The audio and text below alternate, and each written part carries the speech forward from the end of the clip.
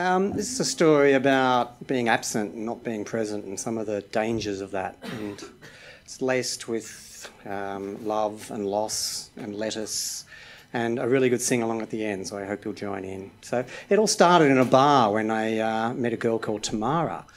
And I said, hey, Tamara, what do you do for a living? And she said, oh, I'm a scientist. I said, oh, that's a coincidence because I'm a scientist too. What sort of science do you do? She said, well, I'm an agricultural scientist and I'm developing a sustainable lettuce that'll grow anywhere in the world and it's going to solve world hunger because I got into science because I wanted to help the world. And I said, well, yeah, that's hardly rocket science, is it? And she said, so what got you into science? Why did you start? And I said, oh, just 'cause. But I do a lot more than science. That's just the tip of the iceberg. Yeah. Anyway, she said, you're just an idiot, aren't you? I said, no. She said, you don't know anything about science, do you? I said, she said, I bet you don't even know what the periodic table is. I said, yeah, I do. I've got one at home.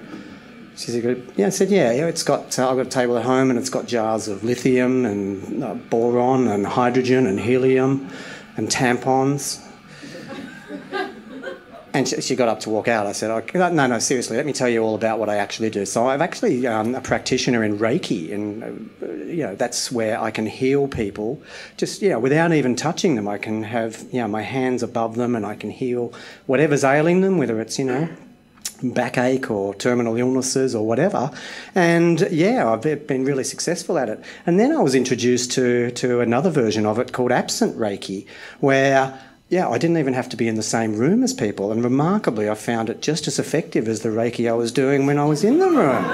It was extraordinary. I said, well, all I need is a credit card. And people are just being healed everywhere. It was extraordinary. So I suddenly had this thriving business and I was healing people in the next state, and then it went overseas and I had people in other countries and healing their pets and all sorts of things. So that was absolutely a massive success. So I went on late night television on the shopping channel and I was on the psychic show, and it was just people ringing in everywhere. And then one night, as luck would have it, this woman rang in and said, and she was a little hard of hearing, and she said, I've got a whole lot of leaves in my garden I need cleared away, and I hear you do raking. And I said, okay, yeah, why not? Yeah, for sure. So, okay, I can take care of that tomorrow. Just give me your credit card details. Look, you won't even know I'm there because I won't be. And while I'm not there, I can do your pruning and I can mow your lawns. And that just took off as the whole absent gardening business, which was sensational as well. And then I thought, I'd diversified into a bit of plumbing, absent electrician work. The world was my oyster. But then Tamara, I said, I've got to get back to my roots where I really want to heal people. So I then sort of came back to doing more health-related things. So I got into some absent dentistry and did some absent hip replacements. And I've just started out with some absent prostate examinations. So some of you guys may feel a little uncomfortable while I'm in this performance, but just breathe through it and I'll give you your results afterwards.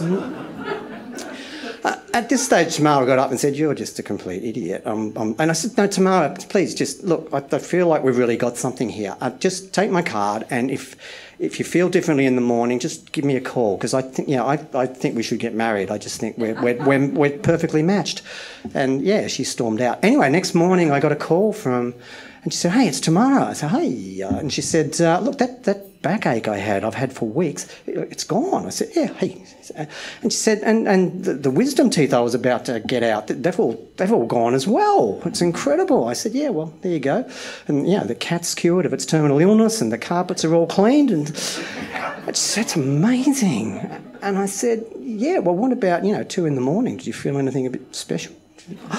She said, oh my God, I had the most incredible orgasm I've ever had. She said, was that you? I said, well, yeah, it might have been. And she said, well, hey.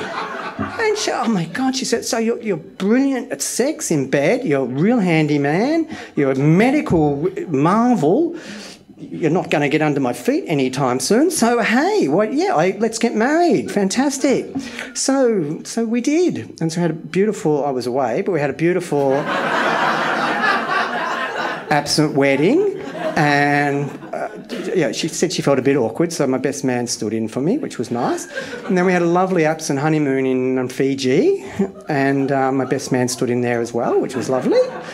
And then, yeah, life just got better, and it was just beautiful. We had 3 absent conceptions, which was lovely. I've got 3 beautiful West Indian children.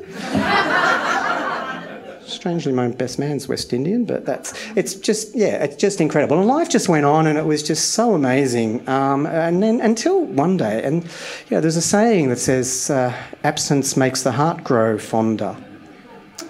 And Henry Fonda said that to his daughter Jane when she was born with a really small heart, and he just left. So I'm not sure absence does make the heart grow fonder, but anyway, I have to think about that one.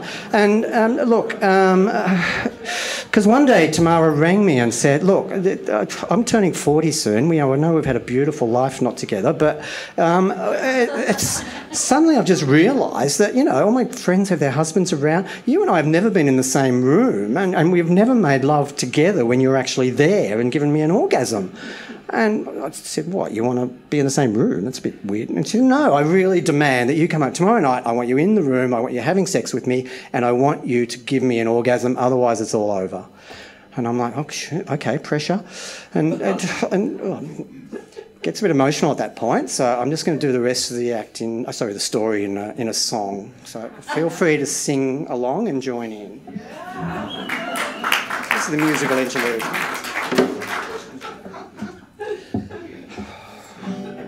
Goes something like this. Me and Tamara late at night, we're working through the Kama Sutra, and I stimulate her mound of Venus with a battery-operated penis. She likes to call Nigel battery-operated penis. But still she shows no signs, of an impending orgasm, such as increasingly rapid breathing, dilated pupils, and a slightly engorged clitoris. Here's the chorus. If tomorrow never comes, then our relationship is over. But my tongue is getting sore, my fingers are red raw from stimulating her erogenous zones, but I've tried everything I know, including circular motions around her G-spot. But I was done 3 hours ago, and she's just reached the plateau. What if tomorrow never comes?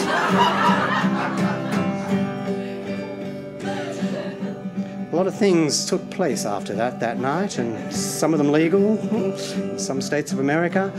And eventually,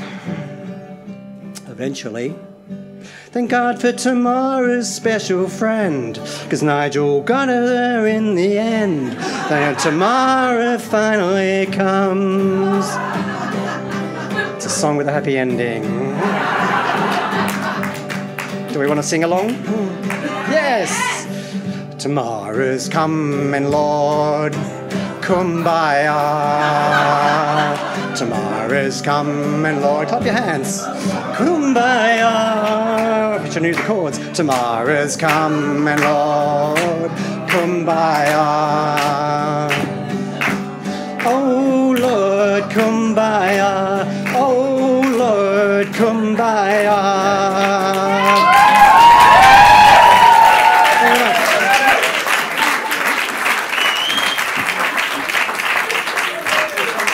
Craig Francis!